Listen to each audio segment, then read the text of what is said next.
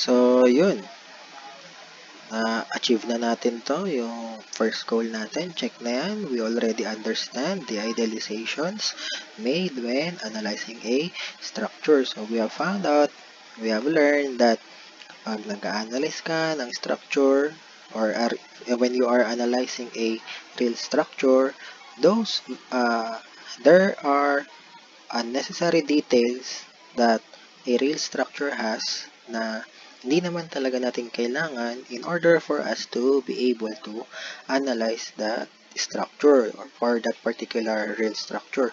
So might as well, we will just have to discard that or those unnecessary details na hindi naman natin kailangan para ma-analyze yung real structure na yan. Ang i-retain na lang natin is yung mga details na kailangan natin para makapag-analyze or para ma-analyze yung real structure na yan. So, yun yung tutunan natin on this first goal.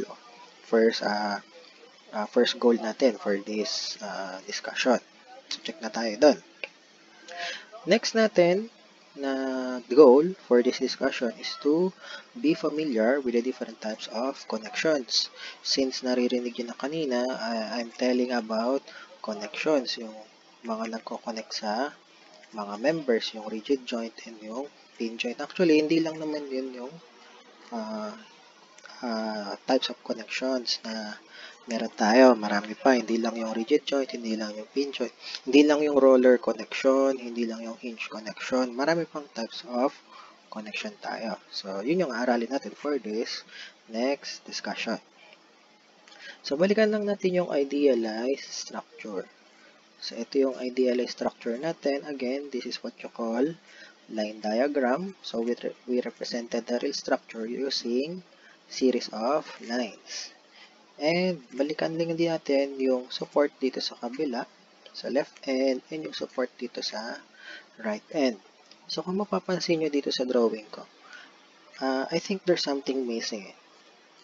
Parang may nawawala. May isang bagay which is napaka-importante na nawawala dito sa structure or sa idealized structure na dinrawing ko. Ano yung nawawala dito? Ano yung kulang dyan? Oh? Yan, oh, may mga gaps. Oh.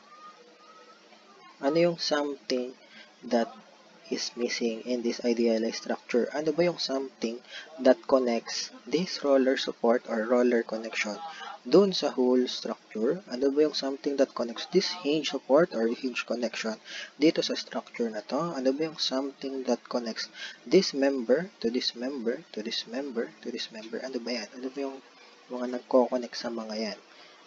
Ang mga nagko-connect sa mga yan, syempre, simpleng-simple ang tawag, ang nagko-connect sa mga bagay na yan, so that they will be joined together at hindi sila makakalas, ang tawag doon ay connections.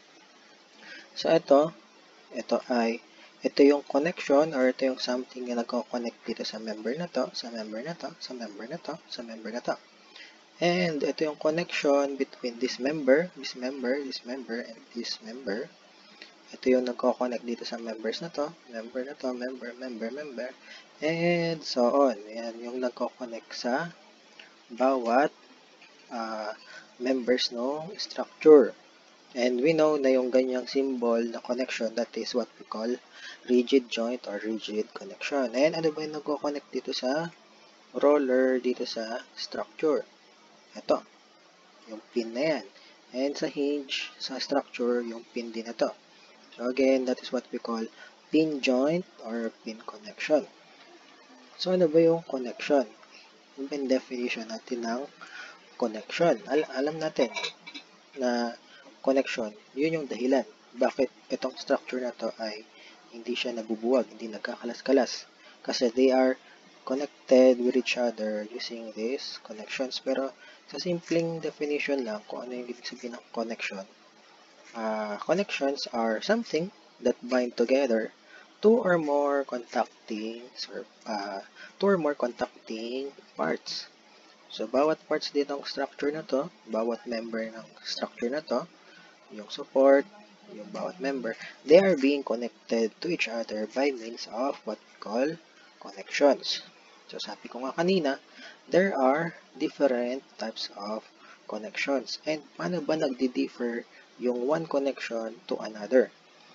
Actually, nagdi-differ sila or makakarakterize mo yung one connection to another by means of the internal force na lalabas kapag yung dalawang body na pinagko-connect nitong connection ay kinalas mo or tinanggal mo sa pagiging connected, or in technical term, dinrawing mo yung free body diagram nung dalawang connected na parts. So when we say free body diagram, review lang, ano ba ibig sabihin ng free body diagram? It is an isolated view of a part from the other parts which shows only the external forces exerted on it. So, puro external forces lang ang nilalagay natin when we draw free body diagram. So, narinig natin yung internal force. Ano ba yung internal force na yan? Sabi natin dito, yan yung lumalabas. Ayan, that internal force, yan yung lumalabas kapag pinaghiwalay natin yung dalawa or more na bagay, na body, na kinoconnect ng isang connection. So, ano ba yung internal force na yan? What is an internal force? Simpleng definition na naman para hindi tayo mahirapan ng pag-unawa. When you say internal force, it is the force acting inside of a body. So usually, since acting inside of a body yan, yung internal force na yan, usually hindi natin yan nakikita. Kasi nga, nasa loob yan ng body. Kunyari dito.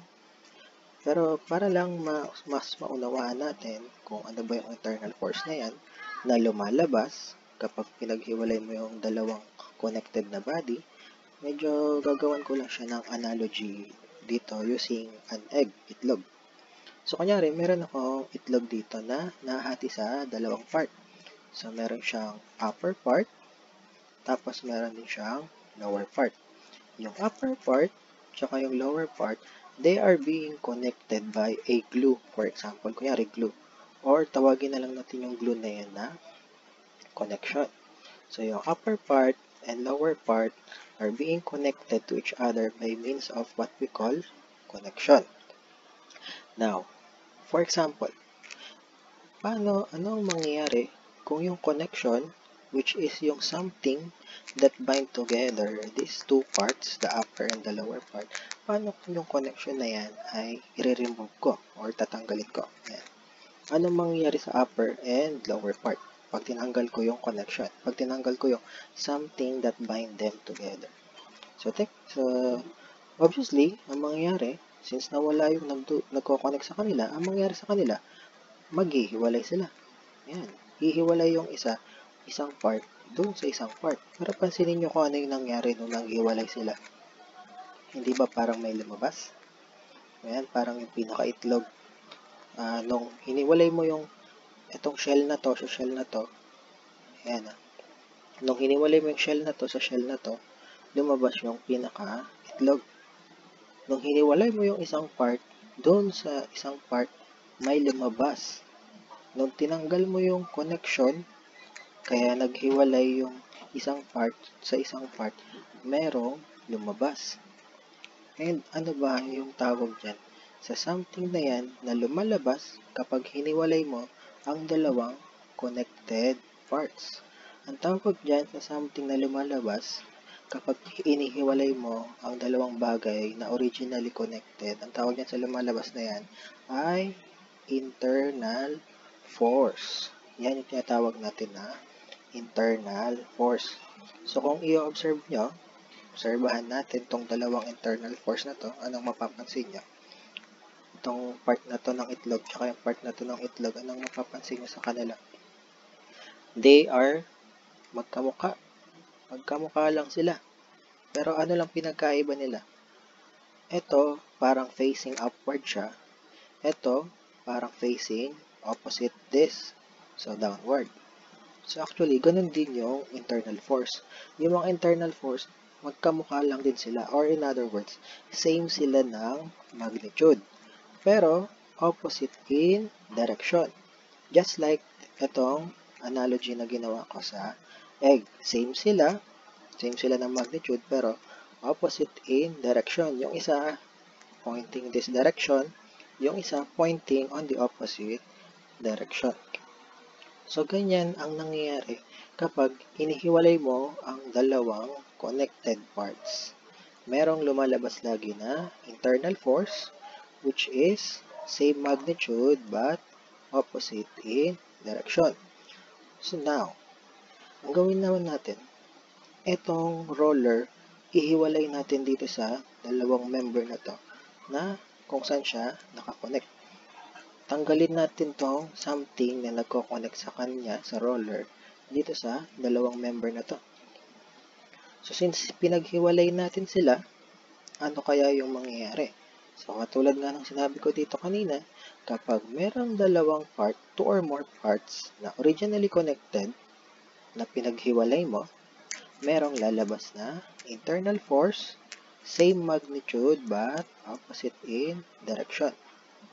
Ngayon, ang nagkakarakterize sa isang roller connection or roller support is yung internal force niya kapag roller support or roller connection palaging perpendicular sa surface kung saan nakapatong yung roller. Yun yung nagkakarakterize sa roller eh. Ayun yung nagdi-differentiate sa roller from the other types of connection. Ang roller, ang internal force na lumalabas pag inihiwalay mo ang roller dun sa something kung saan siya nakakonect ay palaging single force, which is palaging acting perpendicular dun sa surface kung saan nakapatong yung roller.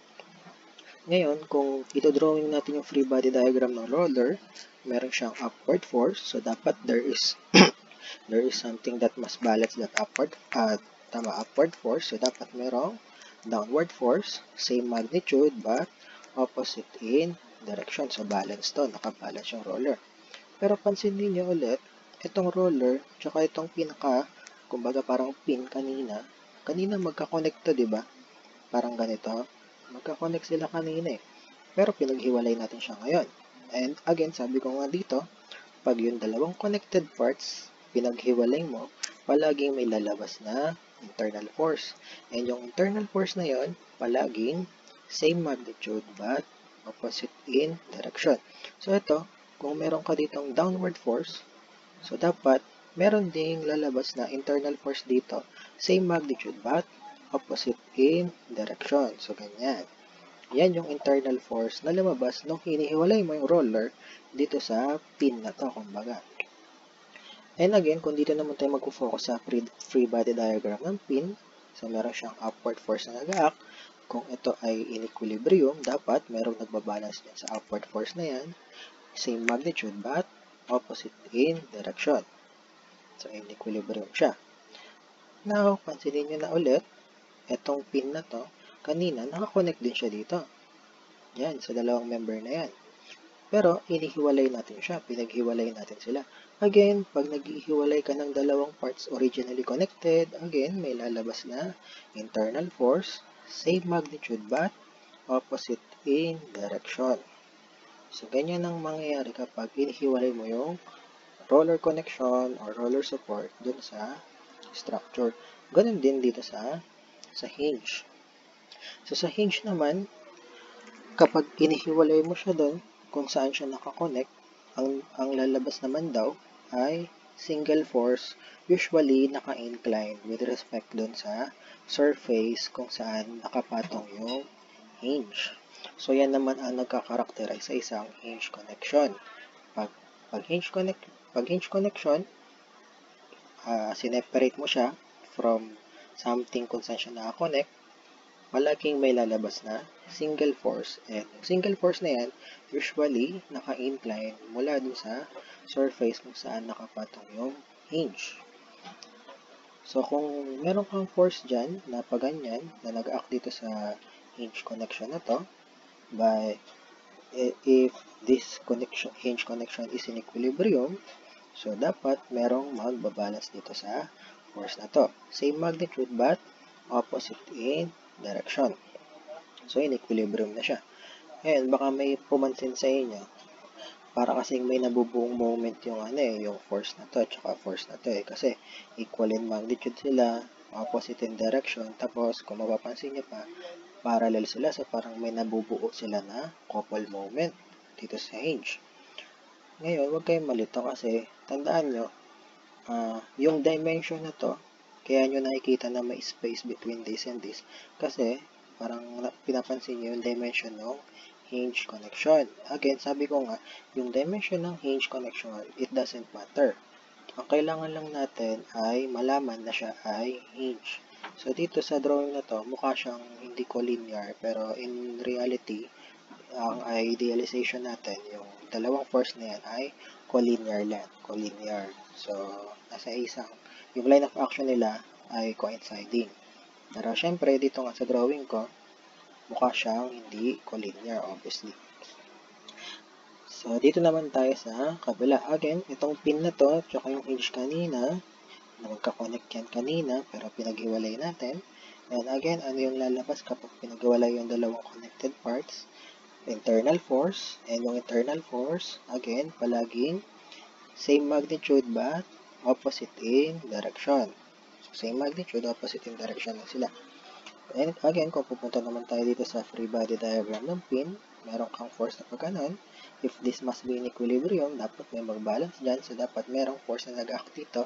Same magnitude but opposite in direction. Lastly, itong pin na to, nakakonect to kanina dito. Pero inihiwalay natin. And alam natin kung ano yung nangyari pag inihiwalay natin yung dalawang connected parts. May lalabas na internal force. Yan. Same magnitude but opposite in direction. Pero usually, itong force na yan, usually hindi naman siya nire-represent as ganyan, as a single force na naka-incline. Usually, nire-represent siya using its components. No, naka-component siya, hindi siya naka-single force, naka-in terms of its component siya. So, yung components niya, madalas na ginagamit is yung horizontal component, tsaka yung vertical component. So, instead of drawing that single force, ang ilagay na lang natin dito is yung components niya. Kumbaga, i-represent na lang natin to using, instead of using single force, represent na lang natin to using its components. So, since nandito yung components niya, pwede na natin tanggalin yung resultant. And, ganun din yung gawin natin dito. So, instead of that, gawin natin siyang in terms of components. Ganun din gawin natin dito sa iba. So, instead of ganyan, gawin na lang natin naka in terms of components, naka in terms of components, naka in terms of components. Now, kung papansinin nyo to, yung nabuo natin dito, ito yung structure, di ba? Ito yung mga forces na nanggaling dito sa mga support na to. Itong nabuo natin na yan, may tawag dyan. Yan yung tinatawag na free body diagram of the structure. Bakit siya tinawag na free body diagram of the structure? Kasi, ang dinrawing na lang natin dyan ay yung mga external force exerted on the structure. And saan galing to mga external force na to? Galing yan dito sa mga roller and hinge connection. So, ang tawag dyan ay free body diagram of the structure. Now, let tayo dito sa egg analogy.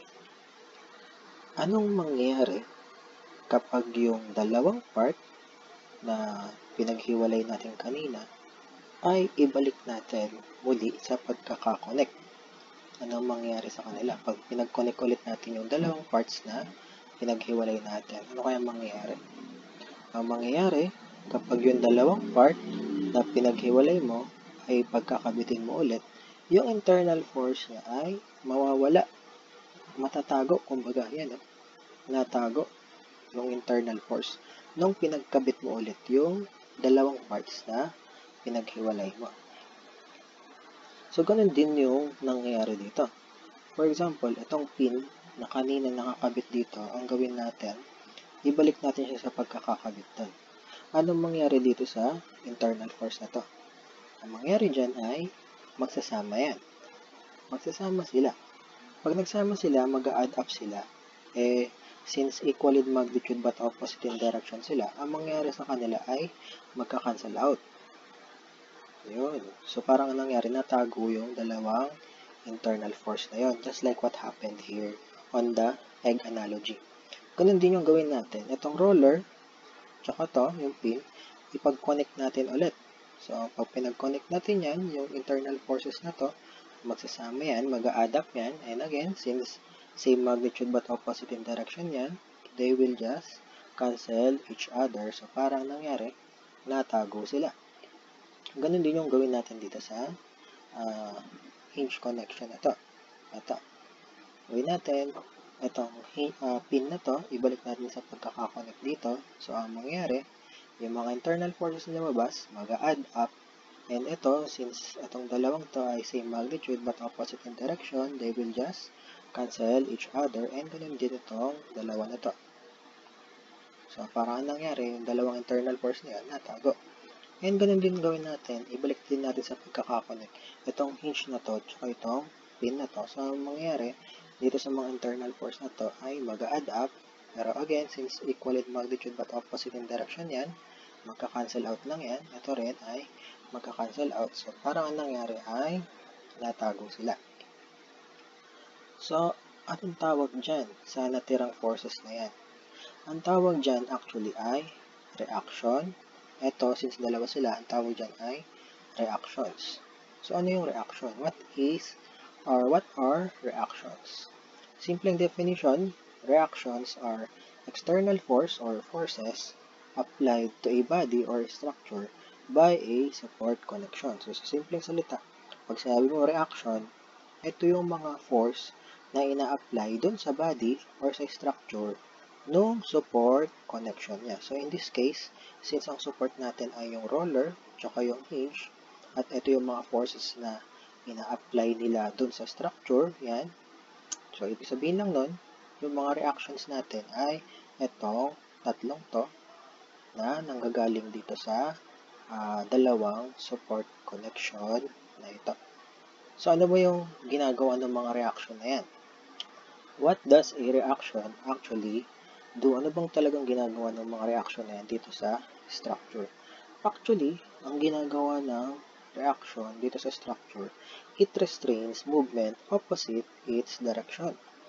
Ibig sabihin lang nun, itong roller, for example, since ina-apply niya ng upward force yung structure, ibig sabihin lang nun, yung roller, pinipigilan niya yung structure. In this example, specifically itong joint na to, pinipigilan niya itong joint na to na magkaroon ng movement opposite this direction, which is, ano bang opposite itong direction na to? Downward. So, ang roller na to, pinipigilan niya magkaroon ng movement itong joint na to downward. That's why ina-apply niya ng upward force yung joint na to. Yun yung ginagawa ng mga reaction. They restrain movement. Ibig sabihin lang kung tatanggalin ko itong roller na to, dito sa structure na to, tatanggalin ko yung pagkakakonect niya dyan sa structure na yan. Ano mangyayari? Ibig sabihin lang nun, pag tinanggal ko yan, wala nang something na pipigil sa downward movement dito sa joint na to. So, ang mangyayari, pag tinanggal ko yung roller dyan, ang mangyayari dito sa joint na to, magkakaroon na siya ng downward movement. Kasi nga, wala nang reaction, wala nang upward reaction, wala nang something na nagre-restrain sa kanya or pumipigil sa kanya na mag-move downward. So, yun yung ginagawa ng reaction. Nire-restrain niya yung movement opposite no direction ng reaction. So, ganun din dito. Kunyari, tinanggal natin tong horizontal component na reaction. So, ano mangyayari? So, mangyayari dyan, since tinanggal mo yung force na pakaliwa, tendency, yung structure, magkakaroon na siya ng tendency to move rightward. Kasi wala nang pumipigil sa kanya na mag-move. Kasi tinanggal na natin yung horizontal or yung leftward component ng reaction natin. So, pwede na siyang mag-move along this direction, opposite this direction ng reaction, lalo na roller to. Kasi kung nai-imagine nyo naman kung paano gumagana ang roller, so gumugulong yan. So, pwede yung gumulong leftward or rightward. In this case, kung wala nang pumipigil ng movement ng pa-rightward, so ibig sabihin nung nun, tendency, yung structure mo, pwede nang mag-move pa-rightward. Kasi wala nang ina-exert na leftward force yung hinge kung tatanggalin natin yung horizontal component niya. Ganun din yung vertical component. So, yung vertical component, pinipigilan niya yung joint na to na mag-move opposite its direction, which is downward. So, meaning, pag tinanggal ko yung vertical component na yan, ang mangyayari sa joint na to, pwede na siyang mag-move opposite this direction, which is downward. So, ayun po yung actually ginagawa ng mga reaction. They restrain movement opposite its direction. So, yung dalawang yan, yung roller, tsaka yung hinge connection na yan, actually, those are just two of many types of connections na meron tayo. And again, yung different types of connections na yun, they are characterized again by the internal force na lalabas kapag inihiwalay sila from being connected to a body. So, in this case, kapag roller, sabi ko nga, pag inihiwalay mo siya from being connected to this, may lalabas na internal force. And again, yung internal force na yun ay palaging perpendicular to the surface kung saan nakapatong yung roller. And kapag hinge naman, pag inihiwalay mo yung hinge from being connected dito, may lalabas na mga internal force. So, usually, yung single force na lalabas dyan, usually, in terms of components natin.